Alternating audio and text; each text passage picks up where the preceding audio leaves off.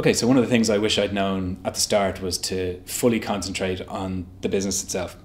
I was obsessed with investors and seeking funding and things like that, when actually if I concentrated fully on making our product brilliant, everything else would have fallen into place. So another thing I would say is don't get too high with the highs or low with the lows, right? So during the journey of your business, thousands of things are going to happen that you can't control, right? So we had an investor ring us on a Friday and pull their investment. Then I had a very bad weekend, but on the Monday they ring up and they were back in. So the world is a funny way of evening itself out. Okay, another thing I would say is to communicate. And just when you think you've communicated enough, I would communicate some more. It's so important that your employees are all singing off the same hymn sheet, no matter where they are in the world. If they don't understand the mission of your business, your customers won't either.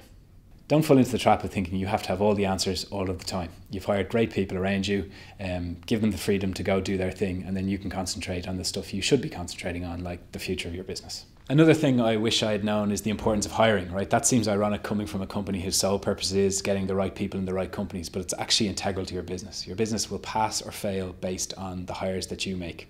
So hire carefully, because every single hire has a direct impact on the success of your business.